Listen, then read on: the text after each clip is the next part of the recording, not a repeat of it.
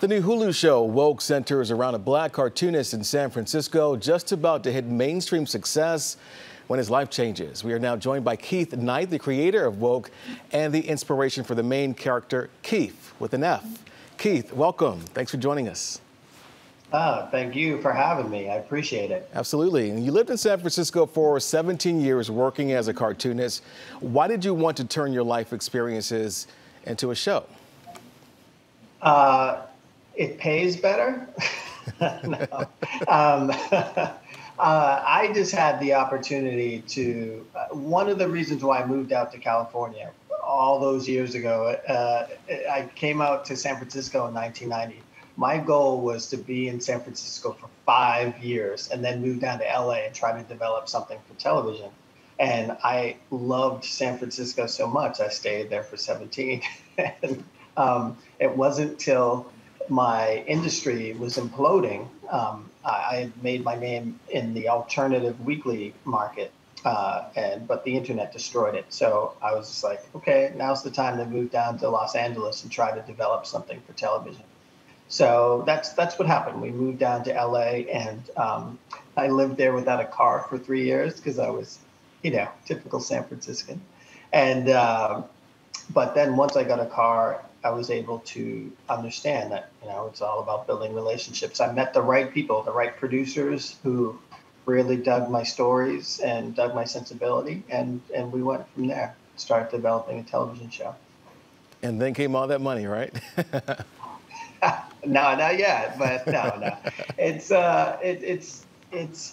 humbling to, as a cartoonist, you spend so much time drawing by yourself. It's what's great about the medium of cartooning is you just need a pen, you need a marker or a pen and a piece of paper. So it's like $1, and then you can create anything you want. You can create spaceships, you can create creatures, stuff going on in your stomach or whatever, anything.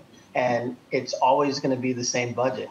You try to translate that to television or film. It's all about, like, do we have the special effects? How many actors do we need? In a COVID time, like, how can we, they're creating CGI backgrounds of people because they're not getting enough people for COVID. So it was really amazing to sort of go from working by yourself to working with hundreds of people and bringing these characters to life that started out as these little drawings. Yeah. And on a serious note, Keith getting racially profiled by police is what ignites the plot of the show. What was that? Don't move. Central, we had the suspect in question. What? 6 foot tall. You got the wrong guy. Copy that. This isn't the suspect. What was that real life experience like, and how close was it to what happened on the show?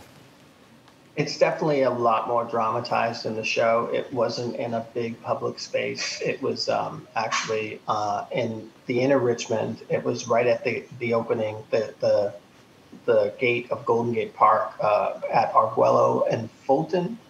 And I was putting up flyers for my band, and I was approached by a cop car pulled up, and the guy jumped out and said, "What are you doing?" And I said, "I'm hanging up posters. I have a stapler. Let me put it down."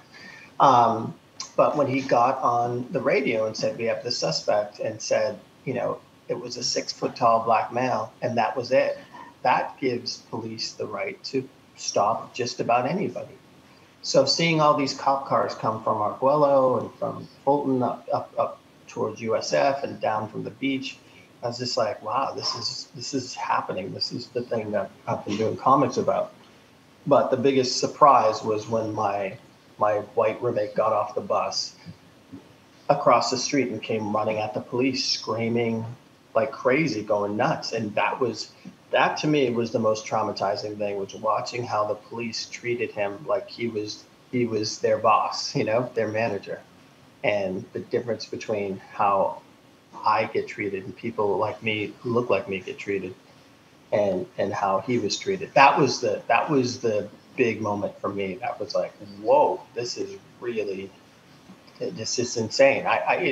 It's one thing to do comics about it, but to see it in action is scary and hopeless and bizarre at the same time when people try to argue, oh no, if you just follow orders, everything will be okay. And I know if something happened to me in that incident, you know, the media would label me. I was in a rap group. They would have concentrated on the substances I might have been on. And they would have just thought of every bad thing about me, and just made me look bad, and said the cops were justified in doing whatever, and that's an issue. That's systemic. That needs to change. And in the show, Keith doesn't suddenly gain all the answers overnight. He's still figuring things out as the season goes along. And that seems to be a lot more relatable to what real people go through, but is rarely translated onto the screen. Was that an important aspect to Keith's character you wanted to develop as well? It was super important. I always would tell people on set, like, basically my character is the Charlie Brown of activism. So he's trying to do the right thing, but he's stumbling through it all. It's not quite working the way he wants it to work. And I just think that, like, I think we all, when we become whatever, a change, it's not like just boom, all of a sudden I'm Superman.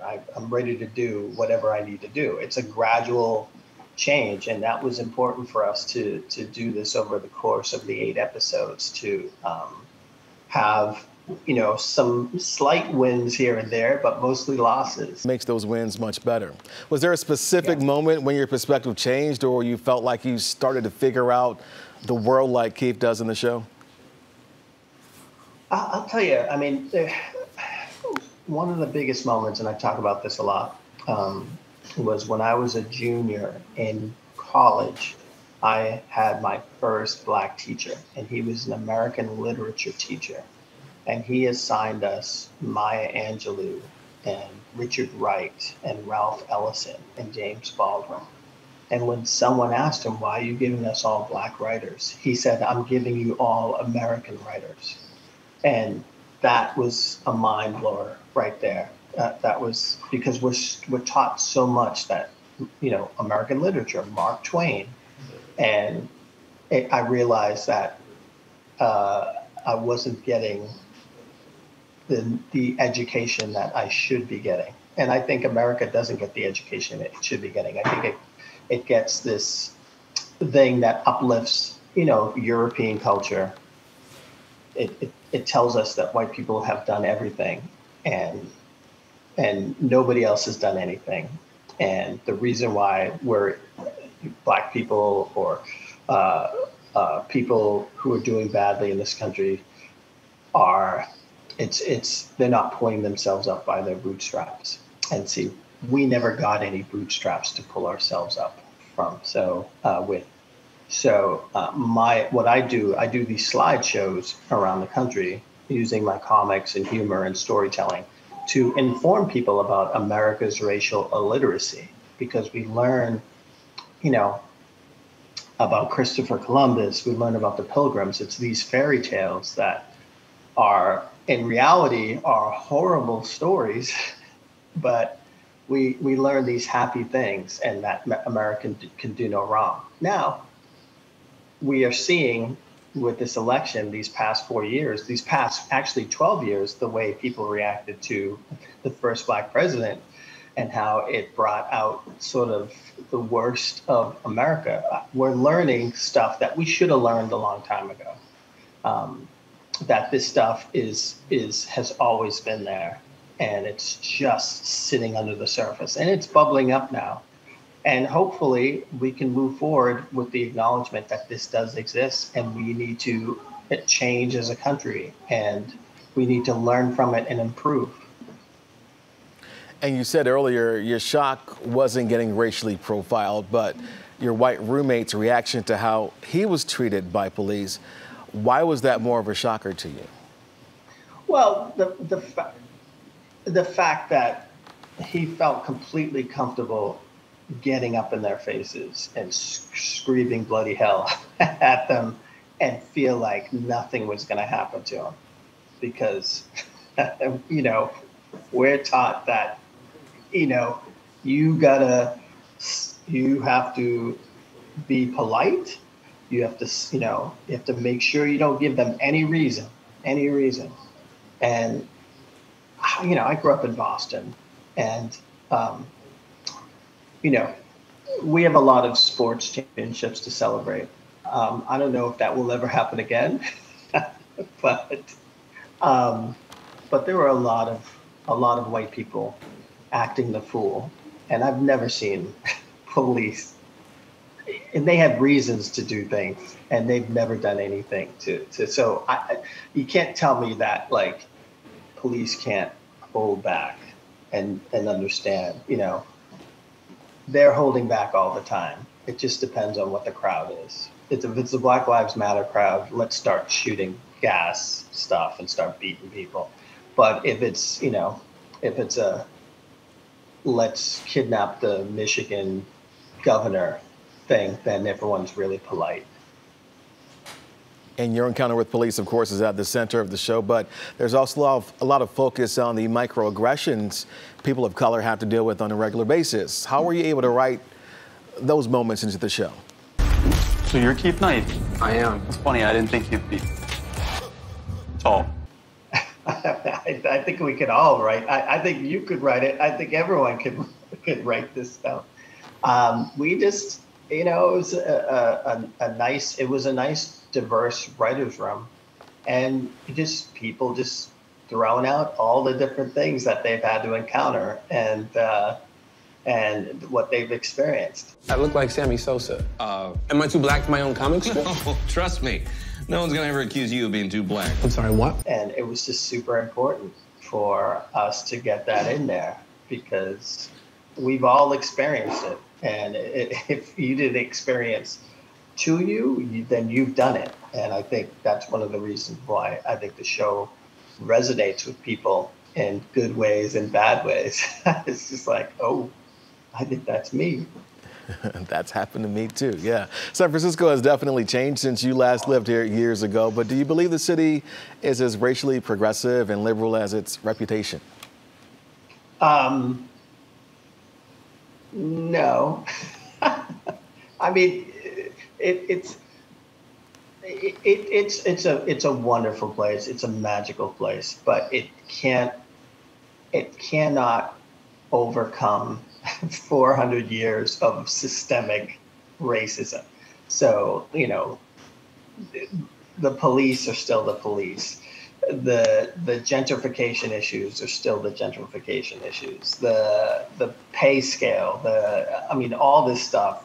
There's no way you can be some magical place that overcomes all this. The educational system, all of that is still in place. Now, I know San Francisco has changed, but it still has the magic. Last time I was there, I just walked across town and fell into all these crazy adventures the way I did when I lived there.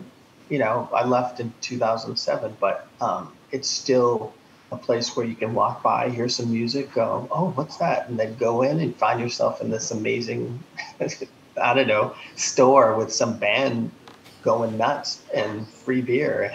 It's still an amazing place. I do agree with you that it is a magical place, and we appreciate you for the magic you bring to the screen as well. Keith, great talking to you. Thank you. I appreciate my time in the Bay Area. Absolutely. Virtually and in person. Yes, sir. Thank you much.